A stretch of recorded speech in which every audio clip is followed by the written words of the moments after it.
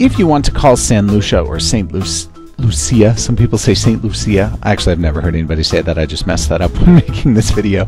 If you want to call Saint Lucia or Saint Lucia, what you would want to do is know the country code for the country, which is 758. So if you want to reach friends or family there and you're trying to reach the country, you would dial 011, which is the international dialing code calling from the United States.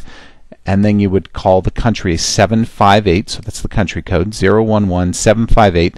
Then you would dial the phone number you are trying to reach. So again, for St. Lucia, the country code is 758. But I wouldn't really recommend calling direct. Your phone company will charge you a lot of money. If you want to call a phone number, I really recommend using Skype. We detail how to make free and low-cost calls using Skype in other videos.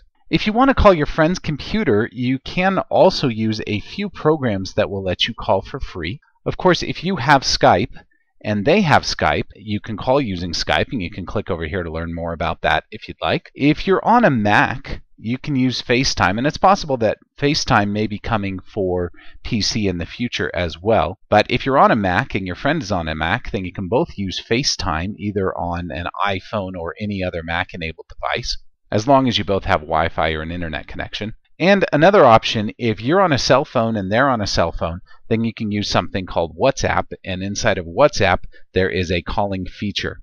Now you can click on any of these that we've detailed here, and you'll be able to go to a video that we've made about each of these so that you can learn more about how to use any of these apps for free calling.